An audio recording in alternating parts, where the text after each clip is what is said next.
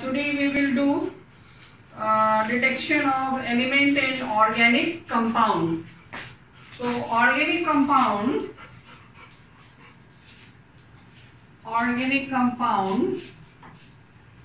is consist of carbon, hydrogen, nitrogen, oxygen,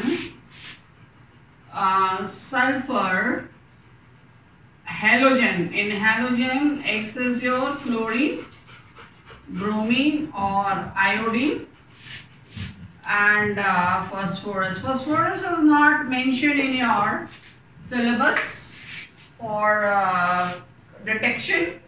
Remaining are there.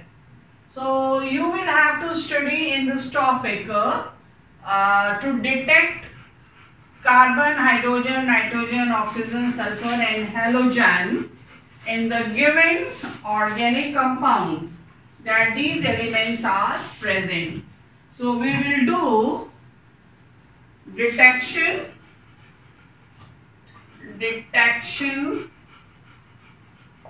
of elements in organic compounds. This is also called qualitative analysis.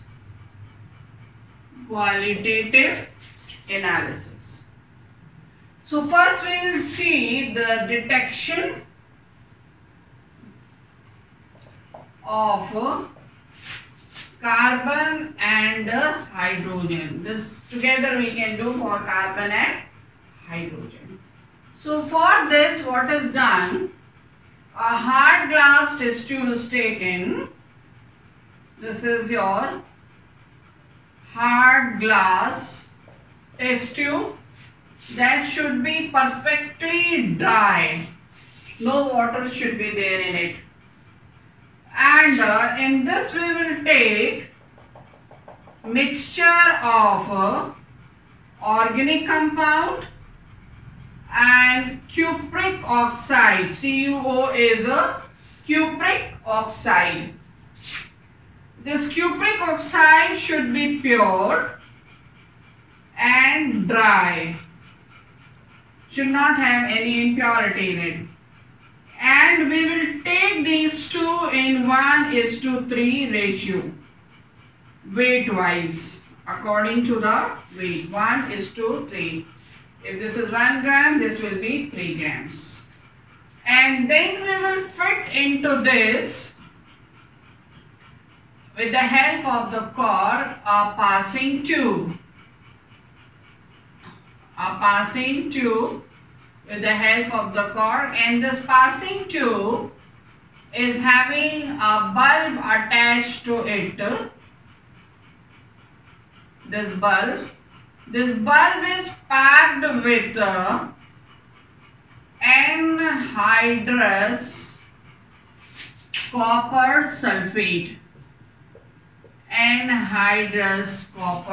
sulfate.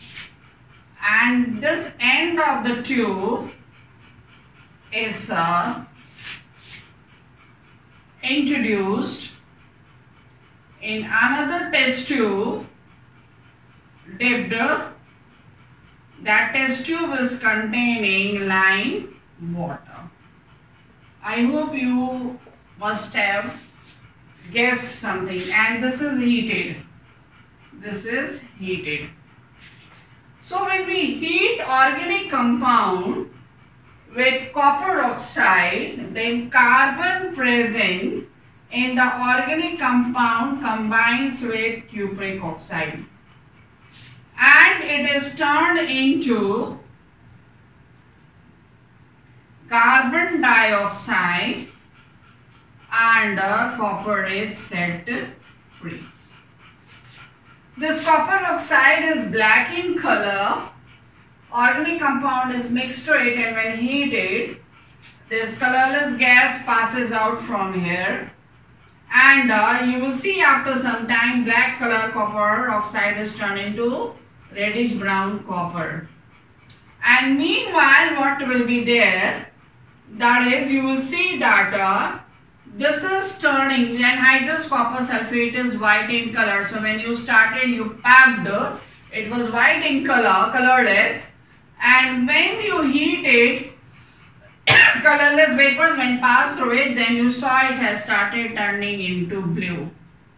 You know that this is a test for water, it means water is formed. So it means hydrogen from the organic compound is also combining with cupric oxide and forming water vapor and so carbon dioxide is turned, will be passed across, will come into the lime water. You will see lime water will be turned milky. Water vapors which will be formed will be going across this and it will be turning anhydrous copper sulfate from colorless to blue. And that will be the indication that organic compound taken here contains carbon and hydrogen as a element. So this is detection of carbon and hydrogen. Now detection of oxygen. Detection of oxygen is not very easy and the process is not very much so dependable or so perfect. So there is no definite method to find out oxygen, but still that is one test is done, and that is what for detection of oxygen, that organic compound is heated in the atmosphere of nitrogen, and when this is heated in the atmosphere of nitrogen, droplets of water are seen, then it is believed that it contains oxygen. Now detection of your nitrogen, sulfur and halogen. For this, in your there are different methods. In your syllabus, a test is mentioned, that is Lessagnese test. That is soda extract test.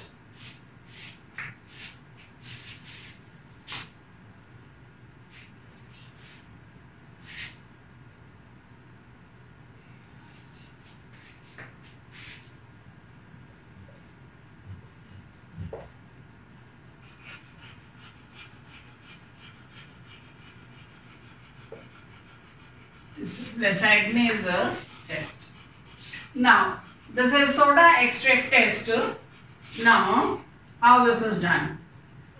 A small piece of sodium, you know sodium is a soft metal, can be cut with the help of knife. So, small piece of sodium is cut. Sodium is always preserved under kerosene oil. So, sodium piece is cut under the kerosene oil. That piece is picked up with the help of a forceps and is rolled over a filter paper. So when we roll it over the filter paper, it absorbs all extra kerosene and it is dried from kerosene. So that small piece of sodium is taken in a very small tube that is called ignition tube. It is looking like your test tube, but it is called ignition tube, hardly my one this finger long, very narrow, narrower than my finger. And in this, the sodium piece is taken here. So for you can see it, I draw it bigger, but it is not a big tube, okay. So this small piece of sodium is taken and heated carefully on the flame. Before it started heating, we will take a beaker. In this we will take some distilled water. This will keep ready. And this is heated, and when it is a little changed to the fuse, it is getting fused, then we are adding on this, putting some organic compound. We are covering it with organic compound. And then we are again heating it strongly.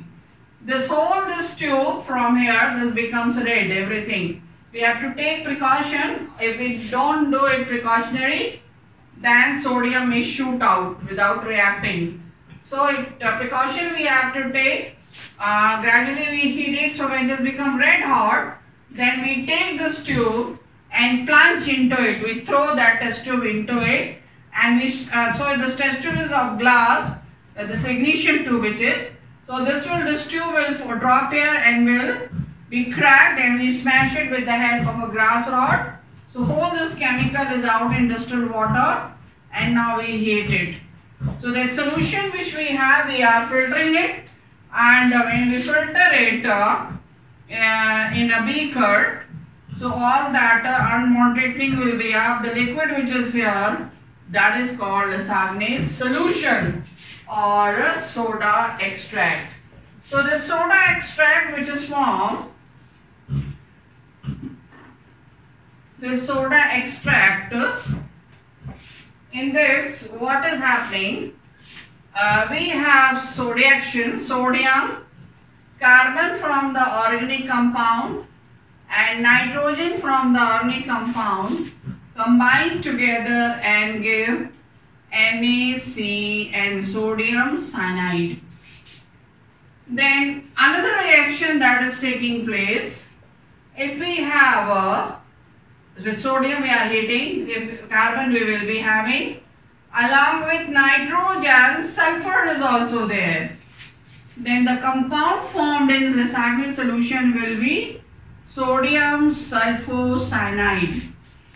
This is sodium cyanide. This is sodium sulfocyanide. So this Lasagne's solution, only nitrogen contains as sodium cyanide. Lasagne's solution contains nitrogen and sulfur as sodium sulfocyanide. And if there is only sulfur, okay, then combining, then it may form Na2S, sodium sulfide. Sodium sulfide. Then if we have a halogen, then it will combine and give NaX, sodium halide. NaCl, NaBr or NaI.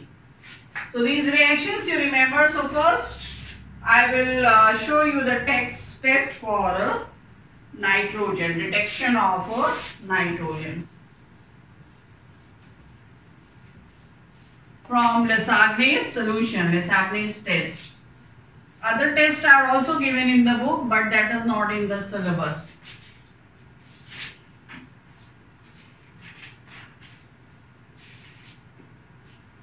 So test detection of nitrogen when it is containing NaCN. How we do? We take a Lasagne's solution or soda extract, a portion of it. It is in the beaker. We take few drops, and in this we add ferrous sulfate solution, concentrated solution and freshly prepared. We add some sodium hydroxide solution also. So as soon as we add ferrous sulfate and sodium hydroxide, we get a dirty green PPT. When we obtain dirty green PPT, to this we add a ferric chloride solution in excess, and we see that a Prussian blue solution is obtained. Prussian blue solution, this is R, okay, or Prussian blue PPT is obtained. So this is the test. Now see the reaction.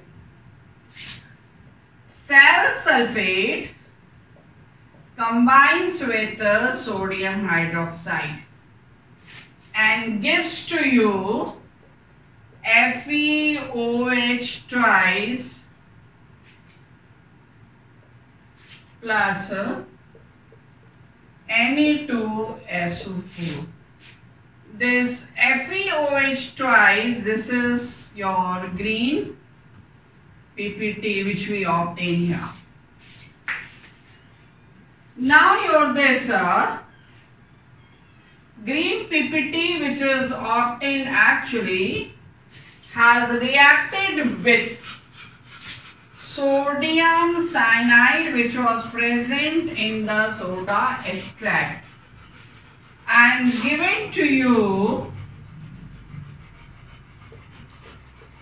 sodium ferrocyanide Na4 FeCN6 and NaOH. CN6, if I take this 6, so 4 here, this will be 2, OH is balanced, Fe1, it is balanced the equation. This is sodium ferrocyanide. Now this sodium ferrocyanide which is formed, this is in dirty precipitate and FeCN, this is a complex compound. This is made to react with the FeCl3 solution here. And we obtain Fe4 FeCN6 and NaCl. This is ferric ferrocyanide whole thrice. Ferric valency is 3, so whole thrice. And ferrocyanide valency is 4. And this is Prussian blue. So we'll balance it. 3 and sodium. So if I take it, 3 4s are 12, 4 3s are 12. So here 12 NaCl. Sodium balance, chlorine balance, 4e Fe, and this is balanced equation. So we have got this test for nitrogen when it contains NaCN. Now, again detection of nitrogen when it contains NaCNS, sodium sulfocyanide or thiocyanide, sulfocyanide. When it contains sodium sulfocyanide,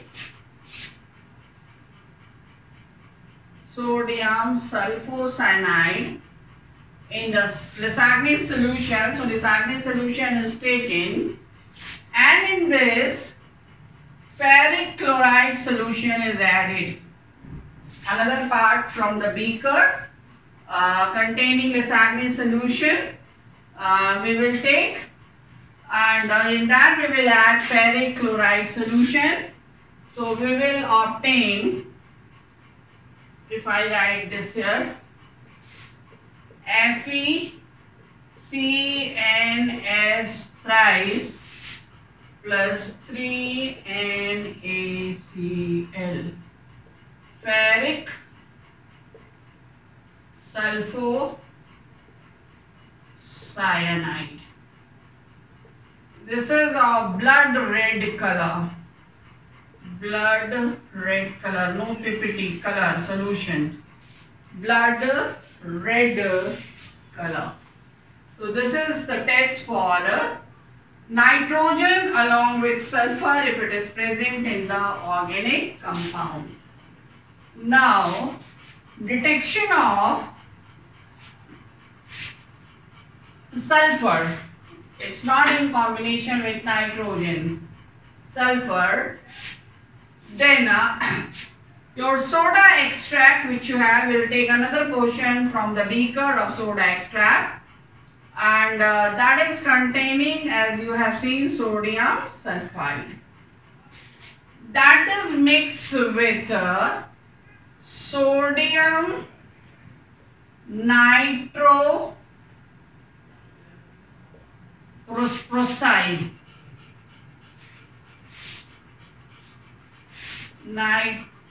Nitroproside. This is sodium nitroproside solution. So to the soda extract, we are adding sodium nitroproside and we obtain sodium Na4 FeCN5 NOS. This is called sodium sulfonitroproside, and this is of violet color, not PPT, violet color. So this is the test for sulfur. Okay, now detection of halogen. Okay, detection of halogen, that is X. X is chlorine or bromine or iodine. For this, soda extract is taken and is mixed with the silver nitrate solution. This soda extract will have NaX, that is either NaCl or NaBr or NaI. Okay, and to this silver nitrate solution is added.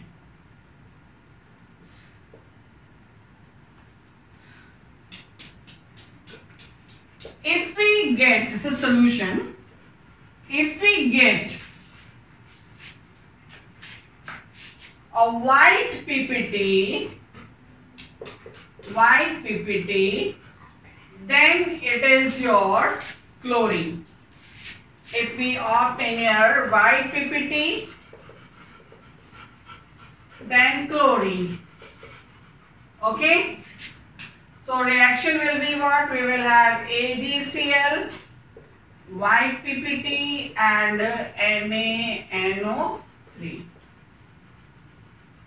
If we have a whitish yellow PPT, then bromine. If we have a whitish yellow PPT, then bromine. So reaction will be AgBr, will have whitish yellow PPT, and will have NaNO3. Okay, and if we have a yellow PPT, pure yellow PPT, then yellow PPT, then it is iodine. Yellow PPT, then it is iodine, and here we have AgI, yellow, golden yellow, yellow and NaNO3. test does not stop here. This is the reaction I have given to you. Now there is further test. Here I rewrite this test for you. So we have obtained 3 tests. One is white PPT, then it is your CL.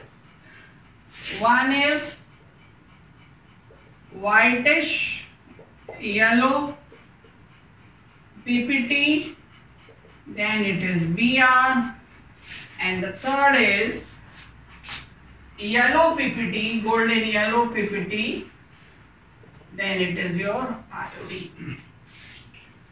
Further we test it, we add to this white PPT ammonium hydroxide. Ammonium hydroxide solution X's.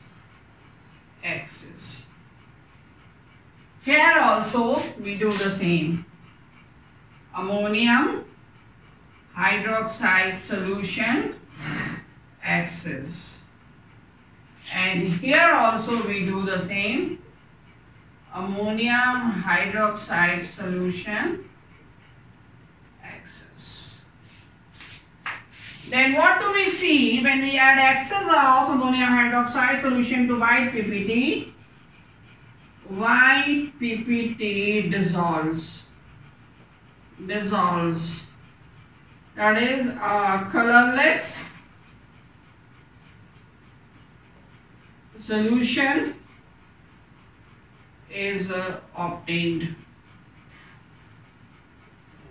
In this case, this PPT